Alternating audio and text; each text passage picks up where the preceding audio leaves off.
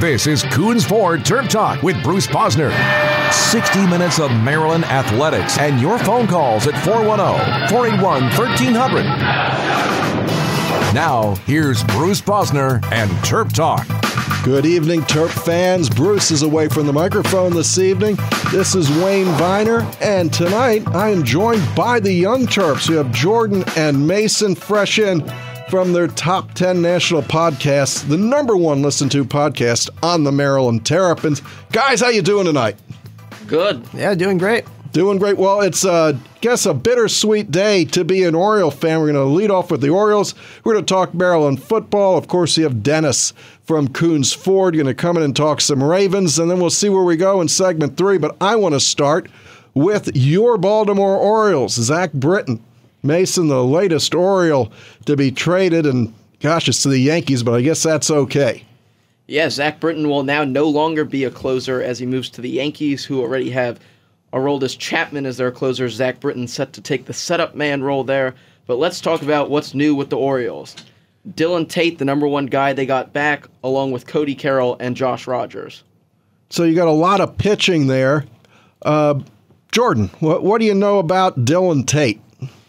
Well, he was the number 4 pick in 2016 at UC Santa Barbara, but he has not lived up to that billing so far in his career. No, he's been up and down with injuries and inconsistency. This year, he's been in Double-A out in Trenton, New Jersey. He started 15 times with a record of 5-2 and an ERA of 3.38. I mean, that doesn't sound too bad to me, but he was the number 4 pick. He was supposed to be really coming out of college. He should have been in the MLB by now, 2 years out. Yeah, don't you think he's a little old for where he is right now? That is the main concern with him, and why some people say that he's not the real big prize here is because he's 24 years old at this point. He's still in Double-A. In college, he had one good season that pushed him into being a great MLB prospect, but it's kind of shown that he really wasn't ready to be a top 5 pick. Well, with the Orioles' thin pitching lineup, do you think he could still end up being a starter on the O's? Boy, anybody could end up being a starter on the O's. Anybody except for Chris Tillman, who left the team officially today. Cody Carroll was another pickup from the Yankees. Guys, what do you have on him? Well, Cody Carroll, I think, might end up being the best guy out of this group. He's 6'5", 215 pounds. He's a right-handed reliever at this point. He was picked 22nd out of Southern Mississippi. He was moved to Triple-A this year and has just been great. He has 9 saves with an ERA of 2.38, 55 strikeouts and 18 walks over 41 innings this year. He's got a cooker at fastball, too, at 101 miles an hour. He's tracking a little bit of a bullpen guy, in my opinion. All right. I'm left-handed. I've pitched a baseball or two. So Josh Rogers, a lefty. And, if you could throw a baseball and you're left-handed, you could get a career in the major leagues that pays pretty well. He doesn't have the greatest record. Pitched 109 innings in Triple-A. Where'd the Yankees get him? Well, they got him in the 11th round of the draft out of Louisville in 2015. He's not a big name, but he does add value because he's a left-hander. 6-8 this year. He's going to be in the bullpen for the Orioles if he ever makes it to that level. Well, any pitching is good pitching at this point. The Orioles fire sale looks to continue with Adam Jones on the block. Who else do you think could go? See, I don't know if that's fire sale. I think they're committed to this. I know you guys, you got a Nat and an O here. Go ahead, Mason. In the reports of the Dan Duquette press conference, he said the word rebuild, I believe it was around 20 times in 20 minutes. And they are committed to the rebuild. Adam Jones, of course, now on the block, but he can veto any trade. But in a recent press conference, he said that winning a World Series is now his goal. So where do you go from there? Is he now the guy that you're going to get the most for? Maybe. Would you trade Jonathan Scope? No. I think you got to keep 1 or 2 guys just to keep something to watch going. And Scope's that guy. He's good defensive second baseman, but he can also hit the ball. You got to keep someone. Jordan, you trade anybody at this point? I don't know. It's hard to say because in long-term success in mind, it doesn't help much to have a guy who's already in his mid to late 20s who's a moderately good second baseman. He's good. I know he's talented, but I'm not sure if by the time the team is ready to compete in the playoffs again, he's going to be worth anything. So from a long-term perspective, you should trade him. But also, I agree with Mason that you can't just bottom out completely and have nothing. Well, of course, but that you already have. Anyone can go for the right price. That's all. That's where I'll leave it. Other guys that are on the hot boards right now for trades, Michael Givens, who the Orioles have locked in until 2021, looking for a move to the Pirates, whose 11-game win streak ended today. Hey, like I said, anyone should be able to go, I think. And they are also looking to shop Brad Brock, who is locked down until 2022. And, of course, all this needs to happen in the next couple of days as the deadline's coming up. Yep, so if you're going to get trading, it's time to do it. At this point, I don't know how you can be much worse. Well, and that's, to me, the shame of it, is that this team has bottomed out. And you said they're tracking. Well, you told me in the beginning of June, as a joke, are the Orioles the worst team in history as a topic for the show. Now it is actually mathematically very plausible, according to Bleacher Report, for them to be the worst team in history. They could top the 120 loss mark. They're currently tracking for 116.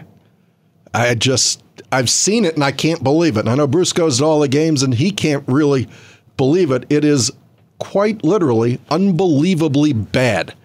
So let's go from the unbelievably bad to the promising, which is Maryland football starts off. They kick off at noon against Texas. How many days from now, Jordan? 39 days. Well, 38 because it's past noon today. Okay, 38 days. Okay, Mason's counting the seconds down because we are fired up. Texas going to roll in here to FedEx Field, not necessarily a home game. Hopefully we'll sell a lot of tickets, being from the Terp perspective, and hopefully don't sell them all to Texas fans.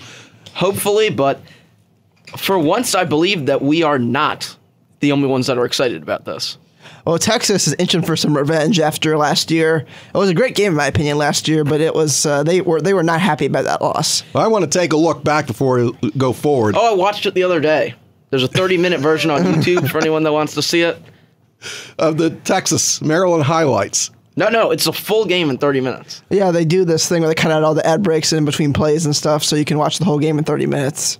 Okay, maybe I'll take a look at that. It was absolutely scintillating, amazing, fantastic to be there. We finally, I thought, had our signature win, and we were on the way.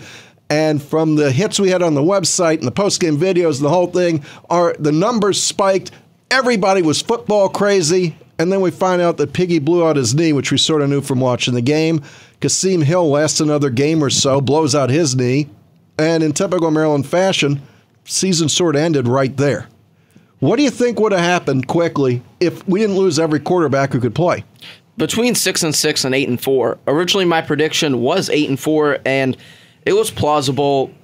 Don Marcus from The Sun was saying there's a chance to go 8-4, but you really just don't know what happens because the whole team seemed to drop out at a certain point.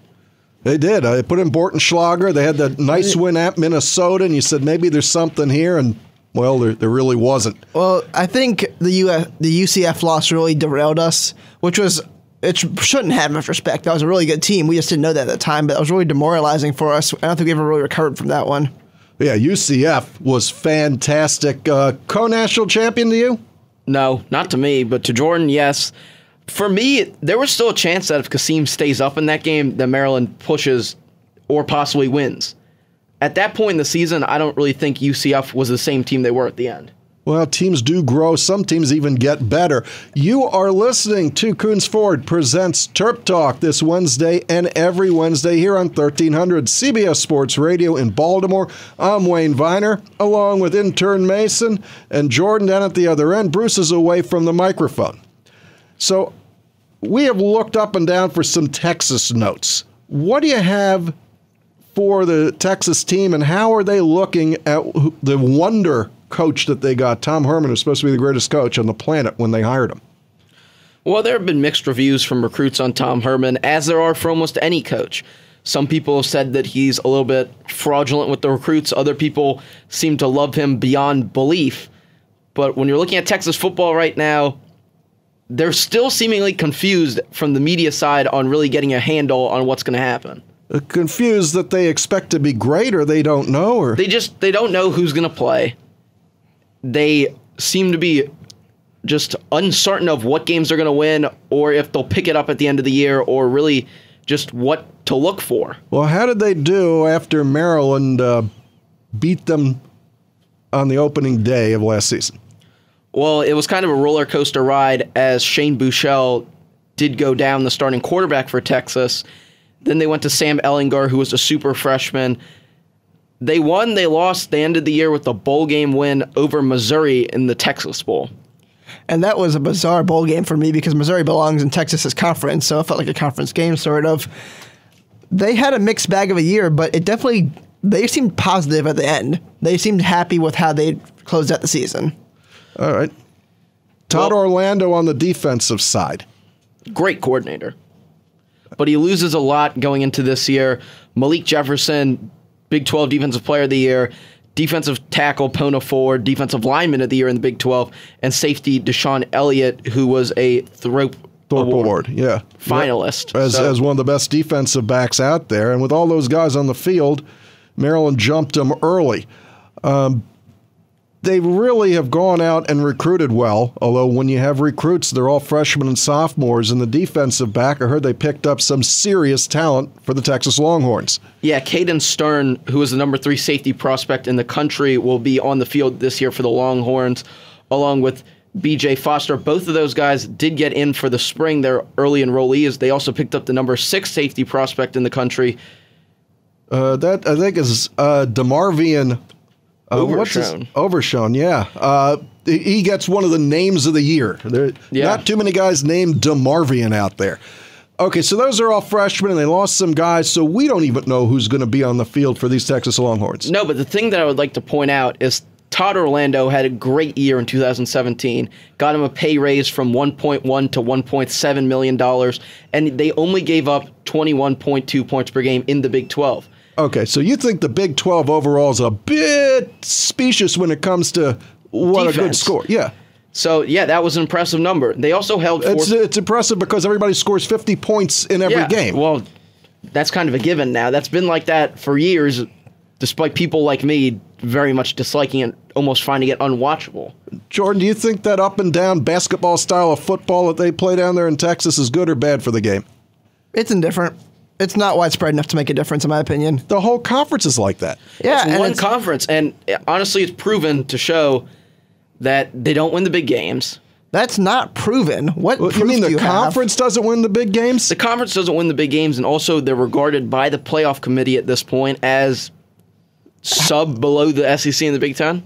Yeah. No. Yes. No. TCU and Baylor. Example 1, 2, No, that 3, was and because 4. they didn't have. That's 2 examples, Mason. You can't count that as more than 2 teams. Yes, you can, because they're both. They were, what were they? 11-1 or 12-1, and he's borrowing Bruce's calculator. It's whatever number he comes up with, that's the number you get. I think that they don't get the respect when you look at the draft board in the NFL side of things. Yeah, on the NFL side of things. But then Baker Mayfield goes number 1. And you'll find out what a mistake that is any minute. I don't think that.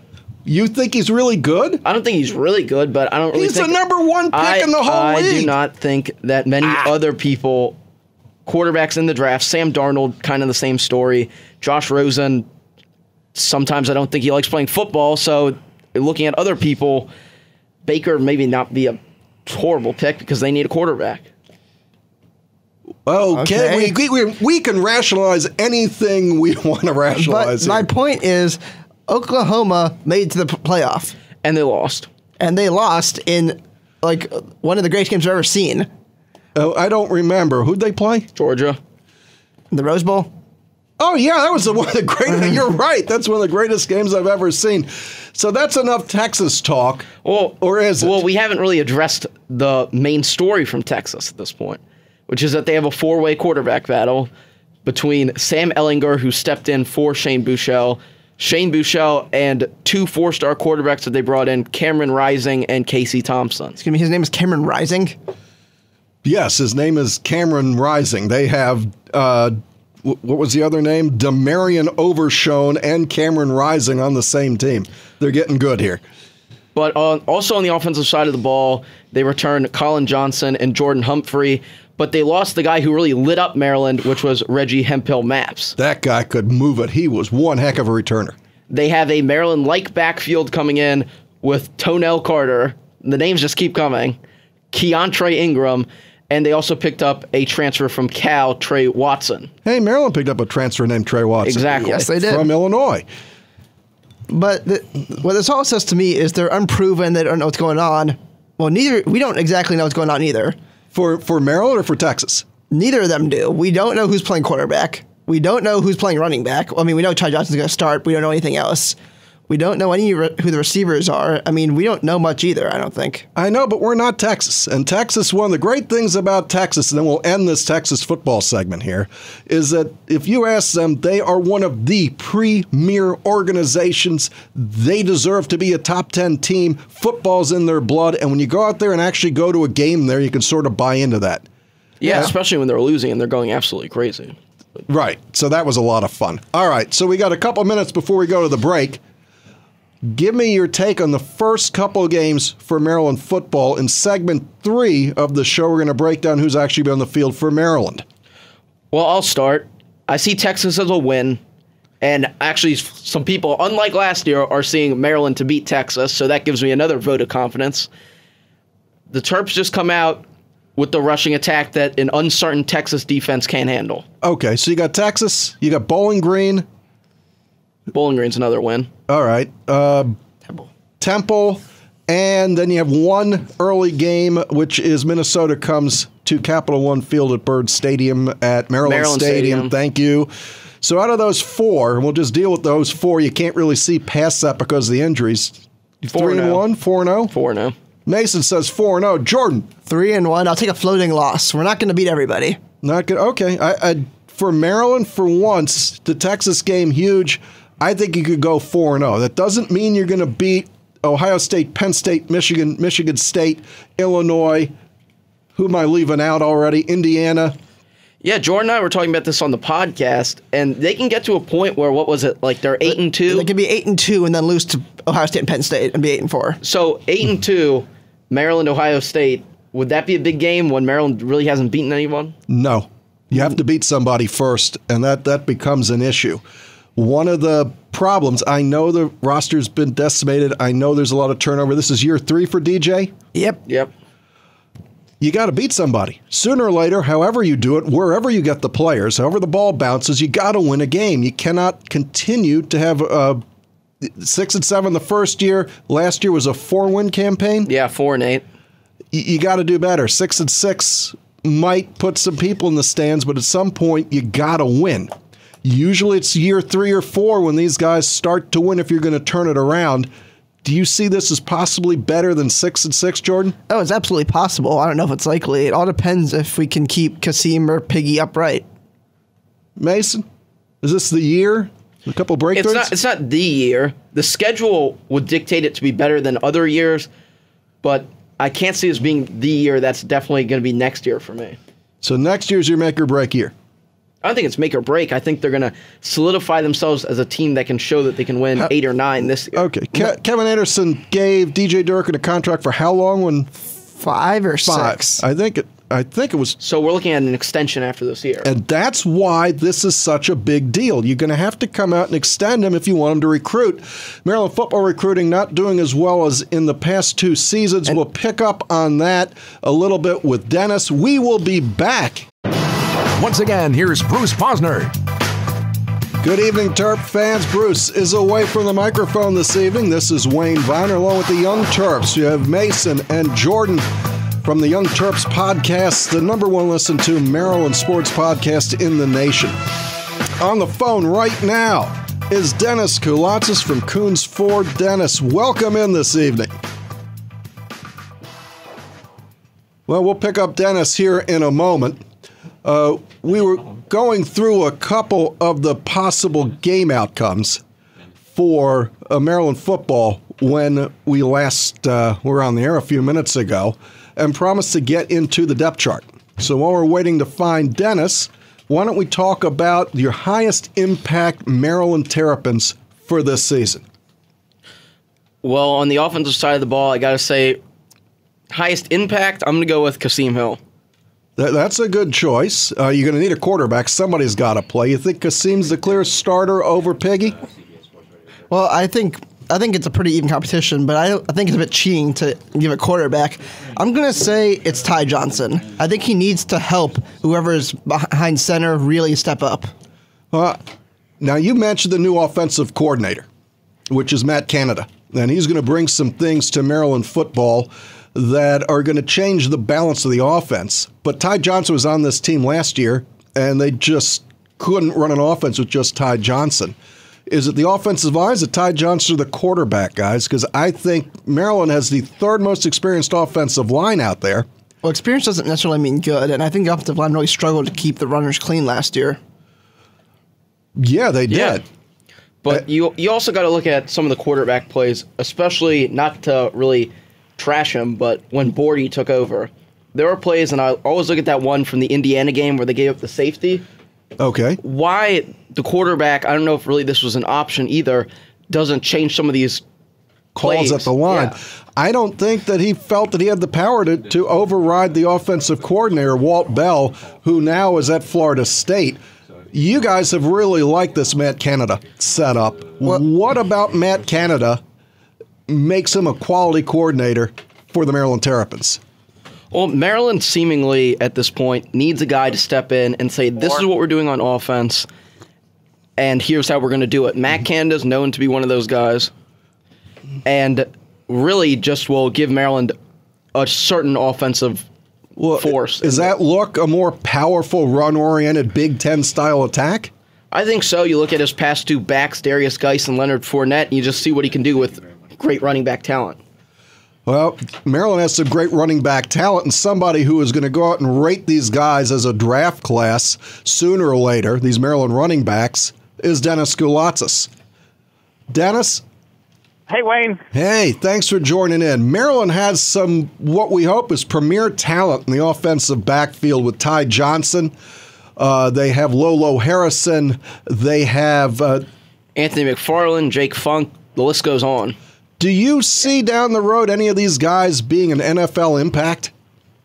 Yeah, Maryland has always produced a good number of players at the skill position, so the scouts will be out there, I'm sure, all season long. I mean, they do have a reputation for developing offensive talent, whether it's Stephon Diggs or some of the other great players that have come out of that program. But I heard you guys talking about the offensive line. They'll go as the offensive line goes. If they can open up those holes and keep the quarterbacks upright, it'll certainly benefit the running game.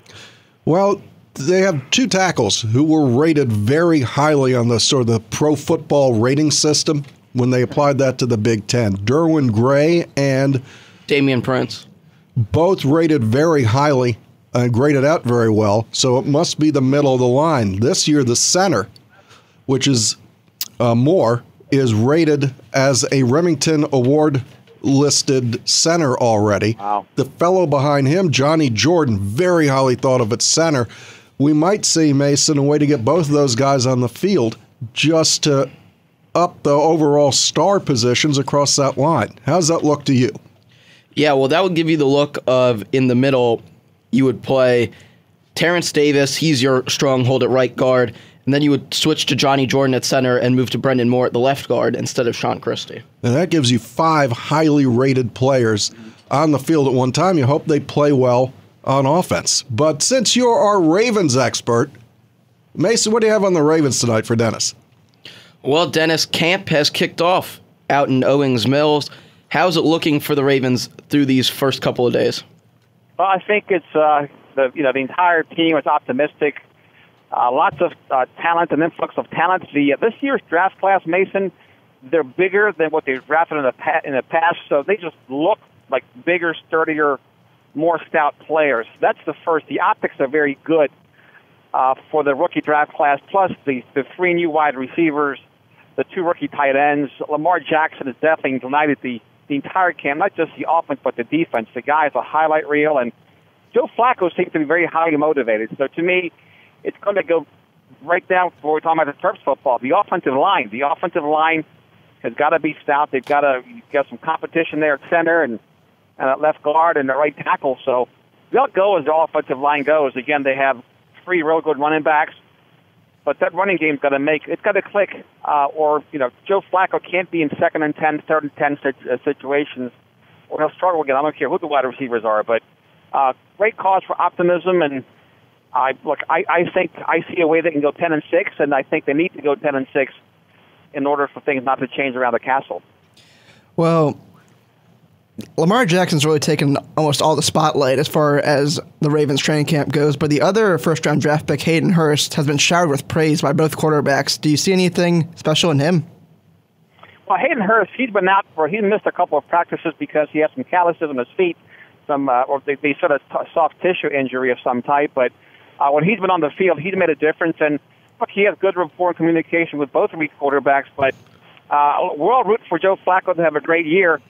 But it's hard to see Joe Flacco, no matter what he does, coming back in 2019 as the Ravens starting quarterback. They did draft Lamar Jackson to sit him out, his first couple of years of play. So very intriguing. It doesn't matter. Even if the wheels fall off the cart this year, we'll see Lamar Jackson in there. So the Ravens are going to be a great team to watch no matter what happens. And that's the fascinating part of them drafting a quarterback in the first round. Dennis, Jimmy Smith looking at a 4-game suspension now, along with that Achilles injury.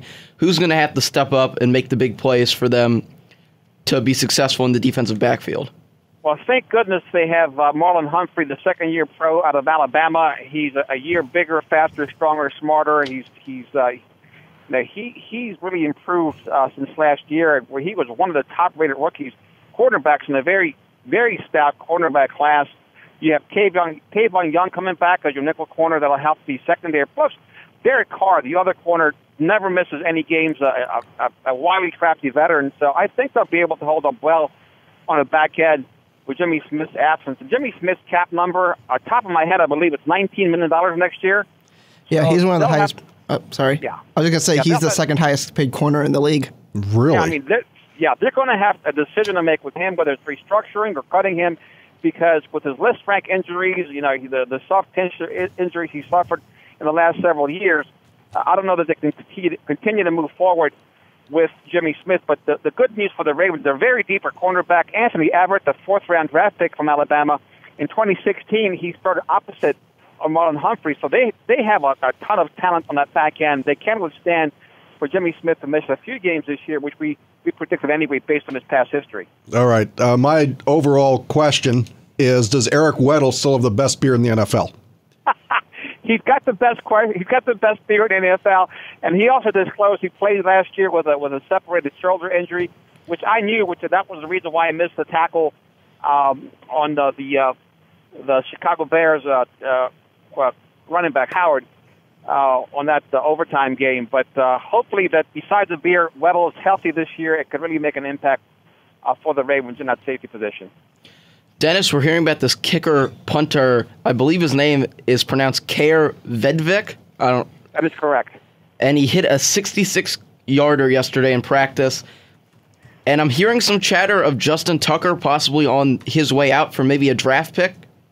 It's hard to imagine that they're going to trade the not just one of the NFL's most accurate kicker in their entire history, but also a good guy who's involved in the community. He had a lot of friends on that team.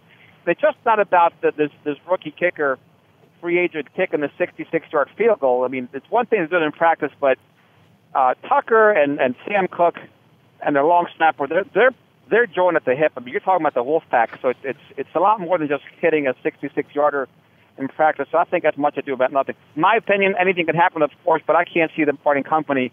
I think Justin Tucker will retire a Raven, and he will hold all of the NFL records at that point. Well, one of the steals of the draft, in my opinion, was Orlando Brown, who was projected as a first-round offensive tackle and then had a horrible, horrible combine, sending him to the 3rd round to the Ravens. Mm-hmm. Do you see him getting on the field in his first season? Mason, he's got to get stronger. He just doesn't have the explosiveness that you'd like to see in an offensive player. And he also came out of that spread offense at Oklahoma. He was never in a 3-point stance. He was always coming out of a 2-point stance. He's got to prove that he can fire off the ball with his hand in the dirt. Okay, Dennis, you have Mason raising his hands in triumph because he thinks that those offenses, Texas, Oklahoma, etc., don't prepare anybody for the NFL. Is that true, Mason? Of course it is. That's one of my holds here, that I will never move off of that. And that hold is? That the Big 12 does not produce NFL talent, and they do not play old-fashioned football that translates to the NFL. And Mr. Draft Expert, do you buy into that? Yeah, I think Mason's 100% spot on. I like players that come out of pro-style offenses, pro-style defenses. Carson Wentz is a perfect example of that. Lamar Jackson came out of a pro-style offense. I think it makes the transition to the NFL a lot better, a lot easier, and they have a better chance of success. Whereas when you're drafting out of the offenses that Mason talked about, you're really rolling the dice because it's not a guarantee, and that's the reason why Orlando Brown lasted until the third round. They're taking a shot based on legacy, his father, and game film. But look, it's 50-50 at this point, maybe 40-60 against that he's going to make it, and we're all rooting for him. But there's a reason why he got drafted so late by the Ravens, so I wouldn't call him a steal just yet. Dennis brought up the name Carson Wentz. Jordan, you spend 9 months of the year in Fargo, North Dakota. What does Fargo, North Dakota and the NDSU fans think of Carson Wentz at the moment and his Eagles? He's the messiah to them. He's proof that you can make it in the FCS, which is something that keeps needing to be proven for some reason, despite the fact that Joe Flacco came out of the FCS, Tarek Cohen last year for the Bears. But he's proof that the FCS can produce superstar quarterbacks. And some of the best games and best tailgates I've ever been to have been at North Dakota State.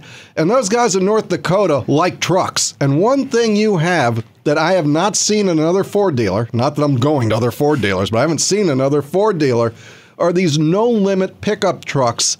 And even though I'm not a pickup truck guy, I look at these things, Dennis, and go, oh my God, they're unbelievable vehicles. How did you get into selling no-limit pickup trucks? Wayne, you would look good in one. In fact, the reason why we got to selling no-limit trucks was we had some NFL players from the Ravens came up, and they knew some guys at No Limit and said, hey, we want to buy these trucks and we want you to outfit them. And that's how we kind of accidentally backed into upfitting these trucks with through No Limit. And they get a factory warranty. All the lifts are factory approved. There's never any warranty problems. And we sold 2, then 5, then 10, then 20, and now we're selling about 35, 40 no-limit trucks a month. Well, if you guys, anybody listening to this, likes pickup trucks and you want something that nobody else has, you got to go see Dennis and you got to go take a look at these trucks. We went out looking at Mustangs a few weeks ago, and I think it's called a Kelderman King Ranch or something like that. Really big truck. Immediately just catches your eye, even if you're not looking for it, because it is something different. Mason, what do you got? Well, Dennis, you seem to have a few of one of my favorites in stock, and that is the Ford Focus ST. They changed it up for 2018, changed where those exhaust tips are, and the back of the car is just beautiful. Yeah, it's a great-looking vehicle, a great handling vehicle, and I'm sure that you and your dad would appreciate. We just got in yesterday 2019 Ford Mustang Bullitt, the iconic car that Steve McQueen drove. It's that dark metallic green on my showroom floor. It's a beautiful car. I encourage you guys to come out and take a look at it. And we will. It's always great talking football with Dennis. Thank you for being on. And for all you Ravens fans, In the Nest is coming back soon. And Mason, along with Bruce, and Dennis is going to do something special. Hopefully we get that up next week. What is that, Mason? Well, furthering into the podcast enterprise we go with the In the Nest podcast that will be starting next week, featuring Dennis and Bruce and myself, and that should be coming out at a unreleased time next week. Yeah, we'll get to that next week and be talking about Ray Lewis going in the Hall of Fame. Dennis, thanks for being on. You are listening to Coons Ford Terp Talk this Wednesday and every Wednesday here on 1300 CBS Sports Radio. We'll be back after this break talking more Maryland football. This is Coons Ford Terp Talk. Call 410-481-1300 now. Once again, here's Bruce Posner. Bruce is away from the microphone this evening. This is Wayne Viener in with the Young Terps here on Terp Talk, and we are talking Maryland football as we get ready for the 2018 kickoff game with Texas. Before we were speaking with Dennis and mentioned some of the offensive stars, I want to pick up on two things on the offense. One is, do we have any idea who the wide receivers are going to be, Mason? Well, we were thinking about this, and we created a list of the guys who you will certainly see out there this year. Our number one currently sits at Tavon Jacobs. Number two, the man that will be taking on the number one jersey for the Terps football team, DJ Turner. And the third guy that you'll be most certainly seeing this year is Jarvis Davenport. All right, those are some more senior veteran members of the team. Jordan, you have anybody to add to that? Well, kind of after that, you fall off a cliff. I'm not saying in terms of talent, it's just that you kind of fall into the unknown. You have 6 freshman receivers, and we really don't know who any of them are going to be playing. And I will take you up on that we really don't know who's going to play.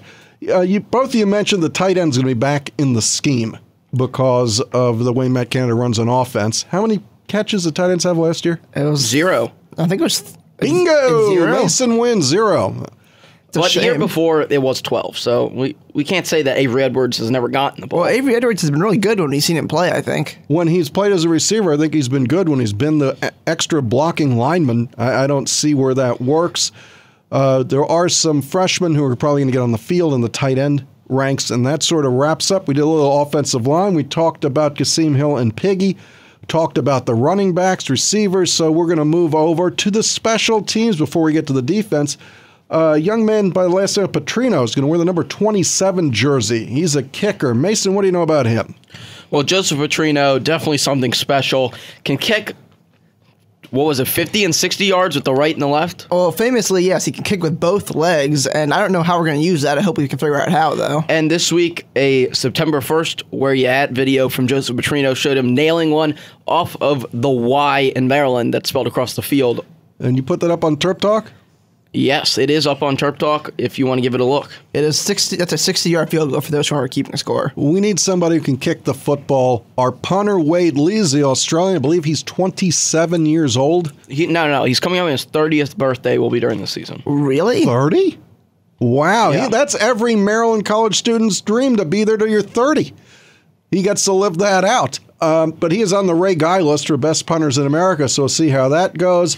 And the long snapping's in great hands with Oliveira, who is in his senior season. Yeah, now in his senior year. As a Maryland long snapper. Well, real quick before we leave the special teams, this has been a spot, especially last year, with both Lees and Adam Green, who kicked last year.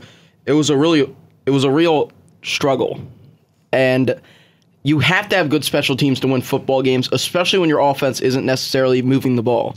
Okay, well, we hope the offense moves the ball a little bit, but I want to go over to what's been a weak spot for a while in the Durkin regime, and that is being able to stop the run. I want to start with the defensive line. Back for his 5th year, redshirt senior at rush end, or as you call him, the Buck, number 6, Jesse Antibottom.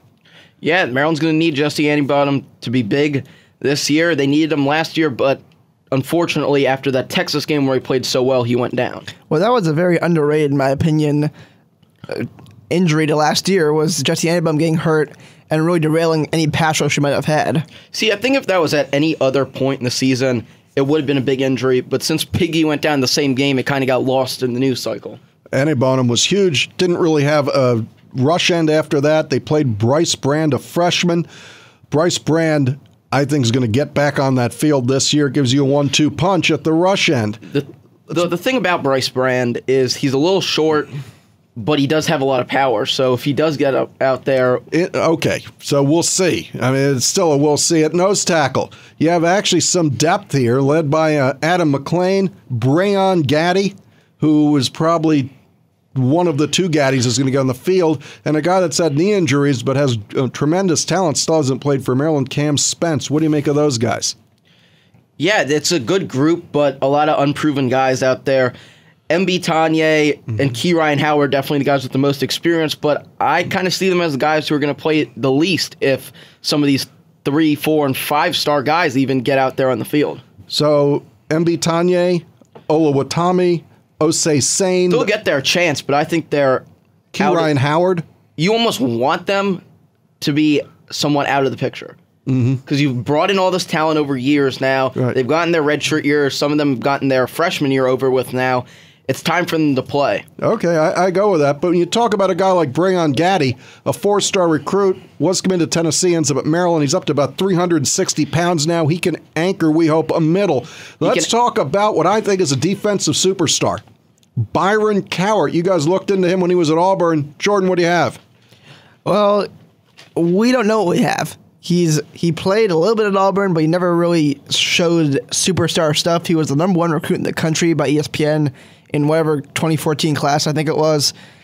There's definitely the superstar potential, but we need to be able to, he needs to show it at this point. He's going to be a junior. He needs to show that he can live up to his pedigree. Well, I've talked about this before when Maryland first got him. He comes to Auburn, and they change his position.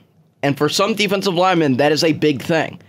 There are some guys who can play every position on the field. There are some guys that are very specialized at one. The anchor is Byron Cowart's specialty. Well, so they're putting him back in the position that he was that number one recruit for, so hopefully they'll get a lot out of it. Did you go to the practice the day that Yes, we talked yeah. to him? And he talked at length, and we have that up on Terptalk on the video section, about how what happened to him changed his focus. He didn't realize what he had, and it was a classic redemption story of somebody who seemed to me, got a little puffed up being the number one guy. Some people have the number three, but it was between the number one and number three player in America. He went to Auburn, which is a football godsend down there, and it didn't happen. And now he's got a chance to make it. And I think because of that, I think you're going to see one heck of an effort out of him. If it doesn't happen for Cowart, right behind him is Brandon Gaddy, who's at 311 pounds. His brother's 326. Brandon's going to be the backup strong side or anchor. And also over there, a guy that I was impressed with in practice is Lautez Rogers. Your guy Brett Kulka's over there, and Bahmad Miller also over there. So from a team that had maybe four guys who could play defensive line, we just threw out 10 names of guys who can actually, I think, play this year. Well, you don't know that yet. There's always going to be I think they can play. Okay, yes, you think they can play, but there will always be a thinning, especially on the lines. Okay, and linebacker, quickly, Trey Watson comes in from Illinois. He's got a lot of experience over there. Isaiah Davis still in there. And then you have your pass coverage guy, Antoine Brooks, who's just an amazing athlete and defensive player. My concern at linebacker is really, out of the guys we mentioned, I can't remember who it was. Now, the second guy who you mentioned was Isaiah Davis. Isaiah Davis is the only one who actually we know for a fact can really play inside linebacker. Oh, Trey That's Watson not true. can play. Trey Watson led Illinois, a Big Ten team, And they tackles. also picked up Wyatt Cook, who transfers from Purdue. So he'll be in at linebacker. And a guy that I really like, whose name, Mosley, Jordan Mosley, is going to be a big. You've got about 2 minutes. I'm going to throw this to Mason, do a little bit of defensive back. Well, at defensive back for the Terps, you will be seeing a lot of transfers this year. Marcus Lewis will most likely take over the number one spot, the Florida State transfer, along with Rashad Lewis, who came to the Terps as a wide receiver, now moved to defensive back. And on the opposite side, Tino Ellis.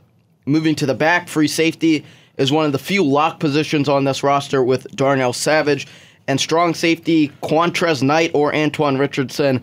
One of those guys is going to have to step up big. All right, I'm hoping maybe a Deion Jones, a Fofi Bazzi, or somebody else that's been on this team, a Rayvon Davis, makes a good impression back there. Overall look for the Terps, we got about a minute here. Overall, better or worse than last year with talent? Better. Got two batters. Better or worse on the record this year? Better.